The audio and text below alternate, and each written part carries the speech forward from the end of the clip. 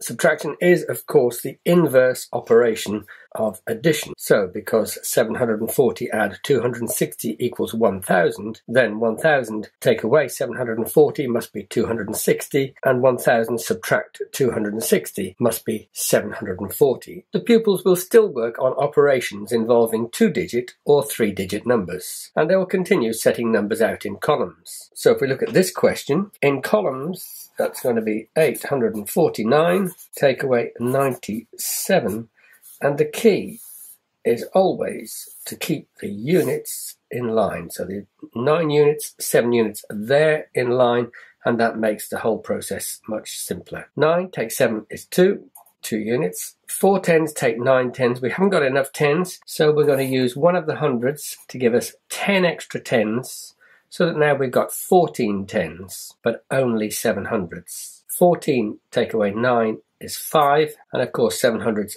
take away nothing is 700. Final answer 752. Some questions present greater difficulties. If you look at this example involving 4-digit numbers, again, starting at the units, 5 take away 4 is 1 unit. But now we're coming to the tens. 1 10 take away 4 tens. We haven't got enough tens. We haven't got any hundreds that we can use to make tens.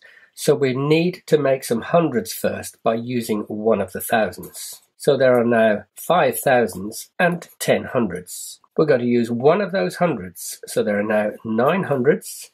That gives us 10 extra tens. So now the process becomes quite simple. 11 take away 4 gives us 7 tens. 9 hundreds take away 3 hundreds gives us 6 hundreds.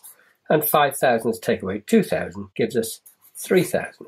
3,671. Using the same skills, they can move on to even larger numbers. It's important that they understand what each column represents.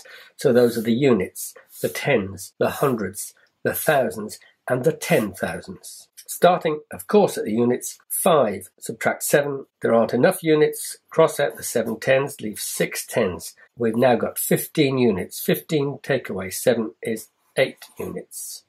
6 tens take away 3 tens is 3 tens. 100 take away 2 hundreds. Not enough hundreds, so use one of the thousands. That leaves 1,000 there, gives us 10 extra hundreds. So now we've got 11 hundreds, take away 2 hundreds is 9 hundreds. 1,000, subtract 5,000, not enough thousands, so use one of the 10,000s. So now we've got 2 lots of 10,000s, 11,000s. 11 take away 5 is 6,000. 2 10,000 take away 1 10,000 is 1 10,000. So the final answer, 16,938.